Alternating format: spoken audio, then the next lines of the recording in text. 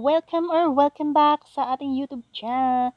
For today's video, I'm gonna show you on how to save your starmaker cover to your mobile gallery. So, let's get started. I-click lang po natin ang starmaker icon and then punta tayo sa ating profile. Itong me. And then make sure guys na nasa moments tayo. And then share. Then, puntahan natin ang copy link. So, ayan, copy na siya. Then, labas muna tayo, guys. Labas. Punta tayo sa Google. So, click natin ang Google.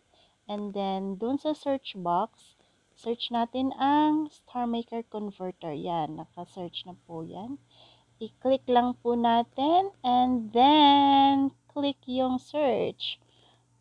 Pagkatapos niyan, may tatlong choices. So, I choose the second one. So, ito na siya. Yung paste your link. So, long press lang po, then paste. And then, download po natin. And then, yan, download na siya. Nandyan na po yung ating video. Tapos, may 3 dots dyan sa gilid. And then, pindutin ang download. Pagkatapos, ayan na, downloading na po. Ang bilis lang po talaga. Seconds lang po yan. And then yan, check na. See? Ang bilis. So, let's check sa ating gallery kung nandun na, nakasave na ba siya.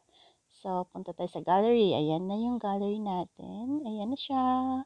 So, ayan na. Nandiyan na sa gallery natin ang ating StarMaker cover. So, kung bago ka pa lang sa aking channel, huwag kalimutang mag-like, subscribe, click yung bell para ma-notify kayo sa aking mga videos. And then, paki-comment na rin and share. Thank you!